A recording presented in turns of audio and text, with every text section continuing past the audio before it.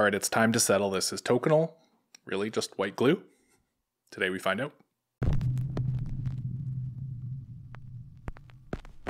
So even before I started leatherworking, back when I was just kind of lurking on the leathercraft subreddit or watching videos on YouTube or checking out pictures on Instagram, a common question that would pop up is Toconol really just Elmer's white glue? And obviously a lot of the time this was just a joke, not really a legitimate question, but there was always that feeling of curiosity there, like maybe it is?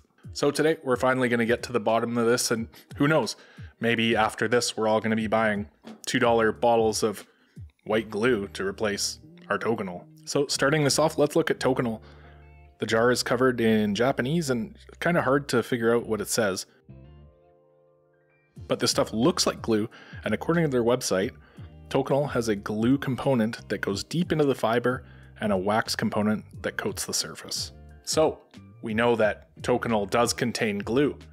Now, the real question is there enough other stuff that's going to make this significantly different from just glue? I was able to find a material safety data sheet for Toconol, which actually lists their ingredients, and there's nothing crazy in there, a few pretty normal chemicals, just natural paste, resin, pigment wax, and silicone. And I'll leave a link to where I found that down in the description as well. But since the first ingredient is paste and the last ingredient's wax, we know that Toconol is mostly glue. Not looking good for you, Toconol. All right, let's take a look at the Challenger and its good old classic, Elmer's white glue, the same stuff you used in school. I'd imagine everyone's pretty familiar with Elmer's white glue.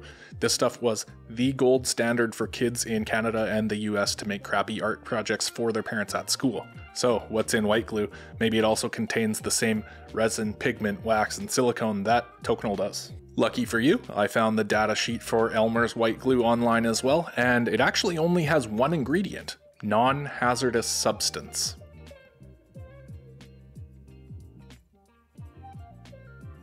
I'm serious, that's what it says online. I'll link their data sheet as well. And yeah, that's not entirely helpful, but honestly, that's the best I could find. It seems that they want to keep their extremely popular products' ingredients secret for some reason. Weird, I know. So basically, this is a non-toxic glue, and this contains a non-toxic glue and a few other things. I hate to say it, but I feel like these two are more similar than we've realized. I think it's time to put these to the test. They sound like the same thing, to be honest. But these are two pieces of the same piece of natural veg tan. It's too thick that I've glued together. I've already prepared the edges. What I did is beveled them. I went through all my grits of sandpaper down to 3000 grit. I've not applied any product to these. What I'm going to do is burnish these with a little bit of water first, and then one of them will get the Toconol treatment, one of them will get the glue treatment, and I'm actually just going to write on them just so we know. We'll do Elmer's on one and Toconol on the other. And then there's no mistaking, once we get going, which one's which.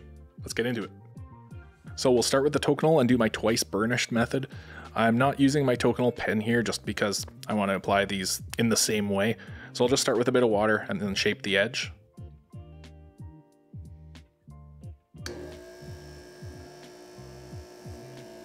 Now I'll do the first burnish using my machine.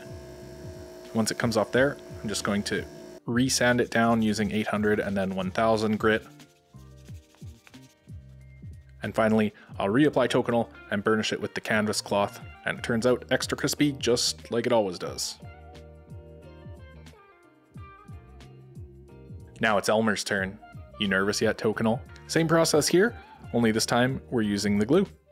Start with the water.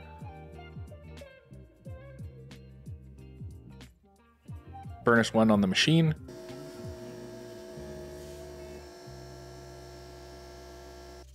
Sand with 800, and then 1000, then reapply the glue and burnish with canvas.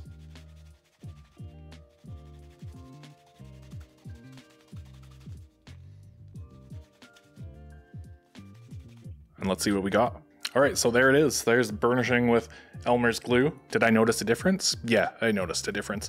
The Elmer's glue feels like glue. It's a lot stickier. You can see it like stringing, leaving a trail as you dot it with your finger. Whereas Toconol is a little bit thinner. Probably has, I don't know, some other liquids in there. It's doesn't feel like glue in your fingers. And just burnishing Toconol feels way better. It gave a better result than the Elmer's did. So here's the Toconol, nice crispy edge.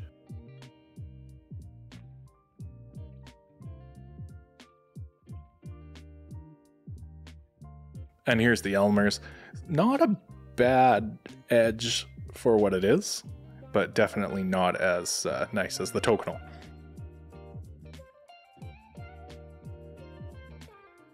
So the real question is, can you burnish with Elmer's glue? I would say, yeah, you can. It's not bad. Should you switch to Elmer's glue for burnishing? I would say probably not. If you have access to Toconol, it's the way to go. I would stick with this. The edge is nicer and it was easier to work with. One of the issues with this is because it's tackier, because it's glue, it was snagging on this as I used it. If you don't use a canvas and maybe you were using your wood slicker for all of your burnishing, then maybe it would be a little bit easier.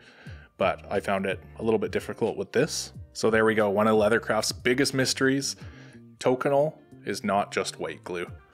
I'll see you guys in the next one. Bye. Hey, if you guys are just getting into leathercraft, want to check out some of my other videos, I got a good playlist for beginners right here. And also if you need help burnishing, I got a good burnishing tutorial right here.